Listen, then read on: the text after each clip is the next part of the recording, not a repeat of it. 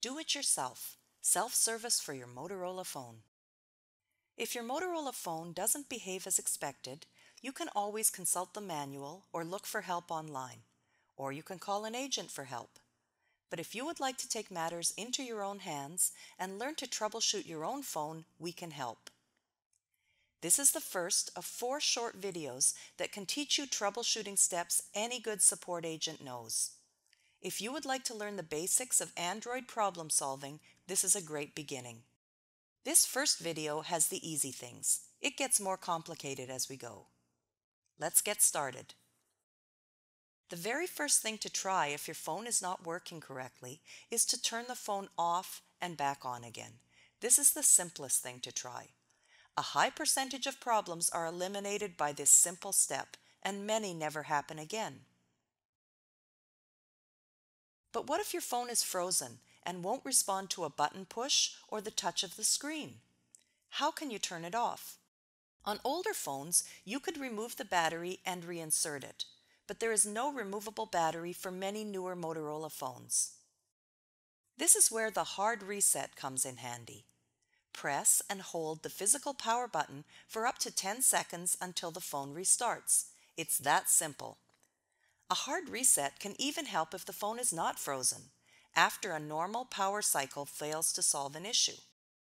It's also useful if your battery reading is off and you want to recalibrate your battery. To do this, perform a hard reset, then plug in your phone and let it fully charge to 100%. Now, leave it on the charger for an additional hour or 2. This will recalibrate the battery meter. If your problem is a misbehaving app, there are a couple of other easy things you can try. First, try simply restarting the app. Touch the Recent button, and you will find all the apps running in the background. Drag an app screen to the left or right to shut it down. Then restart it and see if the problem is gone. Second, reset any changes you've made to your apps. Swipe down twice to open the notification bar and touch Settings. Then touch Apps. Then touch the menu icon on the top right of the screen.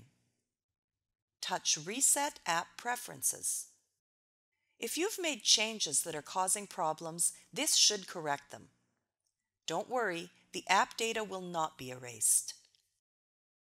Another common reason for app and general operational problems is low memory. If you take a lot of photos or download music, you may fill your phone's memory. As a result, apps may not load, or you may find you can't take videos or photos. We recommend that you leave at least 15% of your memory free so your phone can operate smoothly. In fact, you may be low on memory even though you don't get a system warning. To check available memory, go to Settings, then Storage and USB, and Internal Storage. If your memory is getting full, you can free up some space in the following ways. First, you can remove apps. You can back up photos and other media to a computer or to the cloud and then delete them from your phone.